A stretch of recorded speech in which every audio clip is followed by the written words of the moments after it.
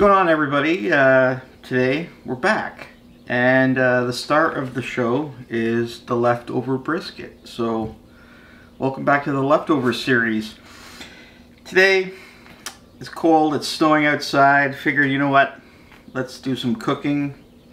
I got this beautiful brisket that's left over, and you're probably wondering what I'm going to do with it, with all these beautiful veggies and stuff on here. So today we're making chili.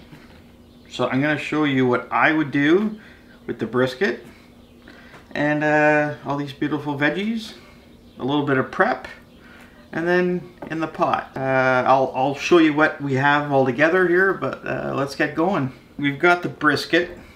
I've got some onions I'm going to dice up. Had some celery. I'm going to throw it in there. Don't know if you normally would, but I'm going to. Got a couple jalapenos there, some mushrooms, tomatoes. I have some cilantro. I'm only going to throw in a little bit because a lot of people don't like it, but I do. But I just want to throw in a little bit. Canned red beans, can't go wrong. I had some vegetable stock, so I'm going to use that as well. And all the different spices which I will be touching on. I don't think I forgot anything, so let's go. Nice sharp knife. I'm going to cut the brisket. I'm just going to dice it up.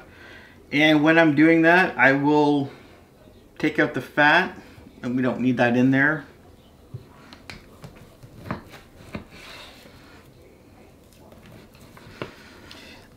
See how tender it is? It just starts falling apart. Awesome. All that lovely bark is going to flavor this quite nicely. So there again, the fat, just leave it there, we don't need it.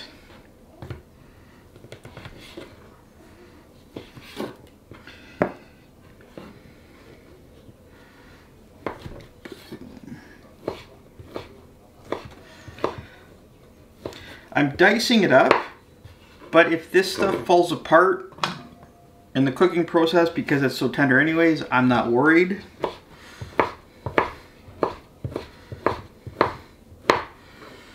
Got a nice amount of meat. We're gonna do the onions next, and then get them on so that they can brown up a little bit, and then throw in the mushrooms and celery, and so yeah, let's have some fun with this. I'll try not to cry for you, but I can't guarantee. And when you're doing this, yes, a really sharp knife really does help. I was going to say, besides having a vacuum packaging machine, which is going to save you lots of money in the kitchen, buy yourself some good knives. Don't cheap out, please. They're a Japanese blade, which I've used for years and I love. I'm going to turn the... Sorry. Yeah, don't like onions. I like eating them, but the cutting... So we're going to get the pot on and throw these guys in with a little bit of olive oil. To the pot we go. So the nice thing is, usually we would put the ground beef in to brown that off, but with the brisket, it's fully cooked. It doesn't need to go through all that fun stuff. But I am going to cut up a couple stalks of celery, just because I have it, and throw it in there too. And don't worry if everything's not the same. We're not a factory here. You're doing some home cooking, so just a couple stalks. We're going to throw that in. Mushrooms. Not everybody likes mushrooms. I do. They're not probably a typical thing you'd put in a chili, but I'm going to, you know, do a little different. Add some other flavors. I don't like the stalks. I normally just pop them off. So with these, we're just going to slice them up and throw them in the pot as well.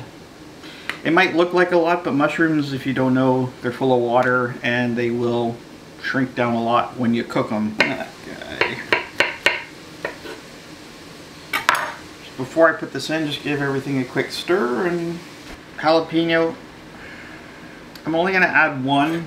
Take out the seeds, dice it up really, really tiny. If you like heat, you can always add more. I'm taking out the seeds because that's where the most of the heat is. And if this was anything hotter, I'd be wearing gloves.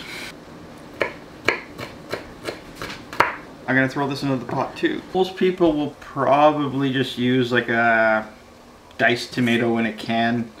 I love tomatoes, so I'm gonna dice them myself and use some fresh.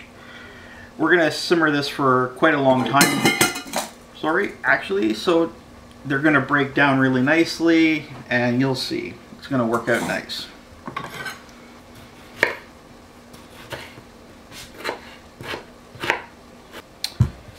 And if your knife feels like it's getting dull, pull out a steel, run it on the steel,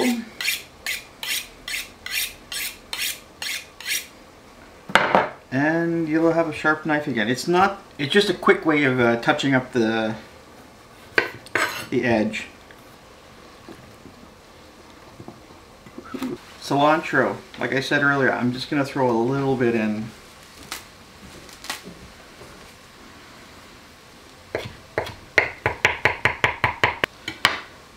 Not a lot, but it's very powerful, so if I need more, I will add more. I think we're gonna add the meat next, then the tomatoes. So let's go. I added the spices, some chili spice, a little bit extra chipotle, a little bit of cumin, a little bit of salt, a little bit of pepper. I'm gonna wait till everything else is in and after it's simmered for a while before I finish off where I want it to be. Just some red kidney beans. I'm gonna throw them in. It's a lot of prep, but once it's all in the pot, you just let the stove do the hard work. Hard part's done. All the prep. I'm just gonna clean up a bit now and let the pot do its thing on the stove. I'm gonna let it go for at least an hour, maybe an hour and a half. Nice thing about doing a chili, you can always do it the day before. Let's see what magic happens. Welcome back, everybody. That's been on the stove for probably 2 hours simmering. Like I thought, the cubed brisket totally fell apart, which is okay. I told you that, and I've got 2 taste testers here. And you might know Brian. He does ghost hunting. I will link his channel below. I sometimes go and help him film, but he was kind enough to stop by with the kid and do live taste testing. So here we go. You guys ready? Yes, sir. Bring on the food.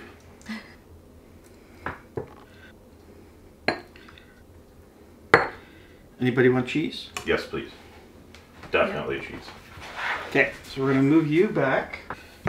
Some old cheddar.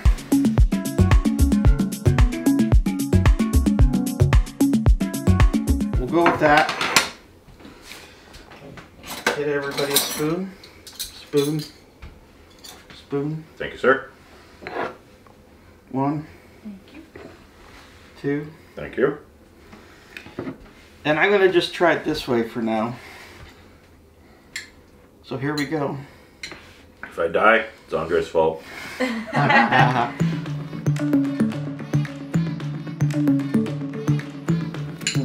Definitely get the smoke though. Yeah.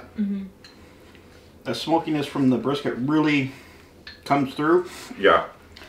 I did use chili spice. I did use a little bit of chipotle, black pepper, salt. Not too much because I wanted the flavor, the star of the show to come through, and I think it did. Yeah, definitely. Definitely. You could even use, like, you get that liquid in the chili. You could even use that as a flavoring for something because it tastes so good. Oh yeah, that's good chili. Well, we're going to continue eating off camera. So, thanks everybody for stopping by. Eat Andre's chili.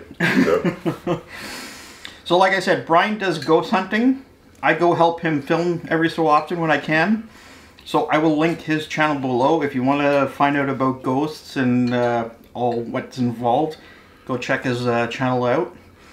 And till then, thanks for watching and happy eating, everybody.